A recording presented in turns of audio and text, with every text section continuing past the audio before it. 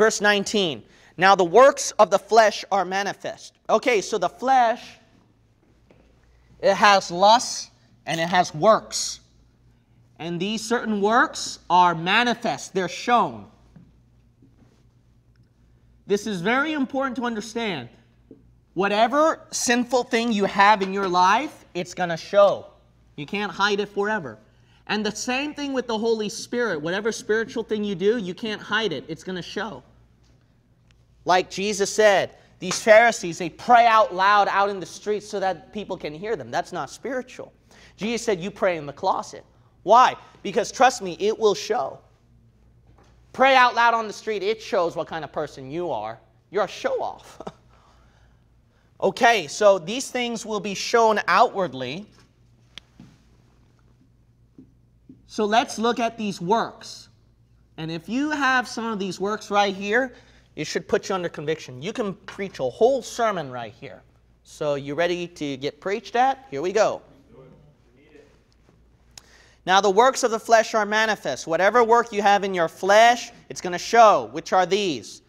Adultery, fornication, uncleanness, lasciviousness. Okay, what are those? Adultery means committing a sexual action against your spouse. So you're cheating on your spouse with another man or with another woman. So that is adultery. Fornication, what is that? That is having sexual relationships outside of marriage. So outside of marriage, that's why we don't believe in premarital sex. Why do you have to teach safe sex ed? You know why you're doing that? Because you're automatically assuming these young teenagers, they're going to go out and fornicate. That's why you're teaching them that. And why do you have to teach it even at a younger age? And now you have to pass the law concerning sexual fluidity and that kind of garbage. Why are you doing that? You know why? Because that's how depraved the works of the flesh is. And we have to get younger and younger so that we can teach everyone out there and embrace all sorts of sexualities out there. But look at this one, and that matches with uncleanness. So guess what? That thing that they passed out in California, that is uncleanness. It is unclean. This includes homosexuality, pedophilia, bestiality, anything unclean. So what is uncleanness right here? Well, it's simple. Just read it as it says, anything that's not clean. Give me a verse on what's wrong with pornography. Is that clean? Right here, it's uncleanness. And notice that this uncleanness is in the context of what? Sexual. Something sexual. So there's your verse on pornography. There's your verse on what's wrong with getting a picture wearing a bikini and strutting around like a beautiful model, because it's uncleanness. That's what it is. It's not clean. It's not clean dressing. All right, let's keep reading right here. Clean dressing. So now that would make you think twice now when you fellowship with the brethren. Is your dressing clean? All right. Do I have to give rules and regulation right here? Or do you really have the Holy Spirit that you're led? Okay, well, I'm not preaching, so let's keep reading. Last part of verse 19, lasciviousness. Okay, what is lasciviousness? That is something very heinous, sexually perverted, and dark, actually. So yes, you can include really abnormal sexual sins over here as well. So real dark things. So lasciviousness. So notice verse 19, everything right here is sexual sins. You notice that, verse 19? All of these are sexual sins. What's very interesting to me is that when the Bible talks about the works of the flesh, at verse 19 through 21, the majority has to do with sexual sins. You notice that? It's sexual. Why is that? Because one of the strongest cravings of the flesh is sexual. In my opinion, this has been the more detrimental effect more than money concerning pastors, more than power concerning pastors, more than compromise. It is sexual. This has been one of the most dark forces, one of the worst things. This has happened, yes, even in Bible-believing pastors and churches, independent fundamental Baptist churches. And there are cases after cases of, which is sad, of an independent fundamental Baptist church, they always do a cover-up. They always do a cover-up. And they act like the Catholic Church with their priests transferring them to a different ministry or monastery. That's wickedness. That's wickedness. This is really bad. This is not surprising in large IFB churches, Independent Fundamental Baptist churches. You might ask why. The reason why is because you get more power and you see more people and you're going to see more attractable faces. And especially since you focus on a bus ministry, youth people, do you know how easy prey they are? That's why insurance companies and certain government restrictions, what they would do is that they want you to do some kind of orientation class on youth teachers. It's bad. You know why? Because some saved Christians can't learn to keep their hands to themselves. You see how dark this is? This is the majority of the lust of the flesh. Why? Because this is a strong lust. It's something strong, a strong desire. Let's keep reading here, verse 20. Idolatry. Okay, so worshiping idols. So do you have an idol that you worship? So we cover sexual sins. Another one is idolatry right here. So concerning idolatry, do you worship an idol? Well, I don't worship idols, Pastor. Well, the thing is this, is that, okay, I spelled wrong. Okay, here we go. So in idolatry, the thing is that there's someone that you worship or honor more than God. So if you're spending more time with somebody else, you respect someone more than God.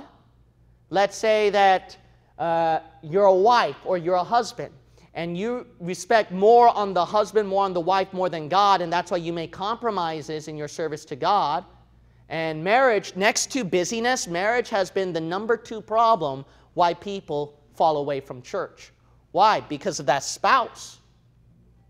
So then, do you prioritize that person more than God? A lot of people talk about celebrities, brag about celebrities. They'll name a celebrity, all right? I think Brad Pitt is old news now, and I don't know who's a new one coming out, okay? But they'll name all these stars and celebrities. They're called idols, right, to them? Why? Because they idolize these people. They idolize these people. And they mention more on that person than Jesus Christ. And you know what's really sad? A celebrity's name will receive more hits on a YouTube video than Jesus Christ. Now, you go home and pray about that for a while. Okay, verse 20, keep reading. Witchcraft. Oh, that's not me, Pastor, so I'm free. So witchcraft is self-explanatory right there. So let's include Harry Potter books right here. No, Pastor, no. Yes, it is. It's witchcraft. Made in innocent form, so that makes it even more wicked because it fools you. It's deceptive. Witchcraft.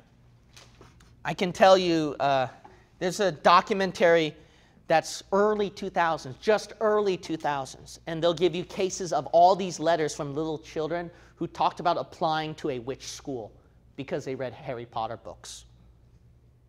Letter after letter after letter, just early 2000s. How about that?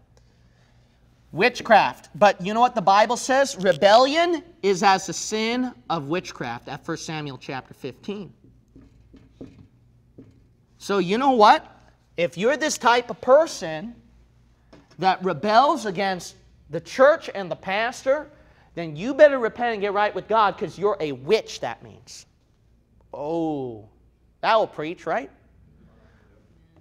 Rebellion is a sin of witchcraft. Children dishonoring their parents, that is witchcraft, you got to understand.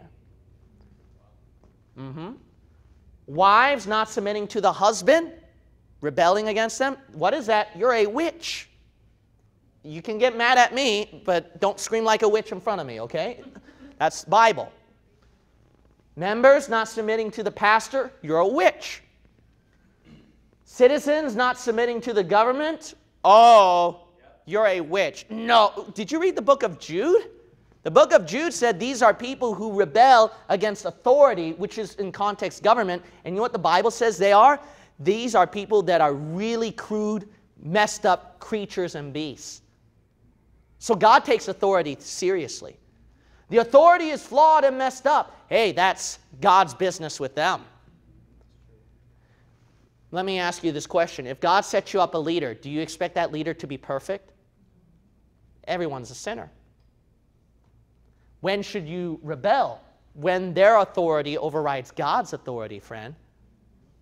So I don't care what Obama, Hillary, or Trump, or whoever will say to me to bow the knee to Baal. I ain't going to bow the knee to Baal. If they say that you're going to get killed, then I get in prison. That's it. Period. What if my husband, my wife, prevents me from coming to church? You ought to obey God rather than men. Mom tell you not to come to the Bible Baptist church anymore. Don't ride that bus ministry, child. You ought to obey God rather than men. Well, the pastor, he messed up right here in this church, so you know what? I'm going to gossip to the other person over here. Nope. You got to be careful of that. But if the pastor tells you, hey, you know, we teach that we're going to go through the tribulation. We're not going to get raptured before the tribulation. You ought to obey God rather than men. That is a heretic. That is a heresy teaching. Because the Bible teaches a pre-tribulation rapture. So you got to realize this is that, see, you got to be careful of this rebellious attitude.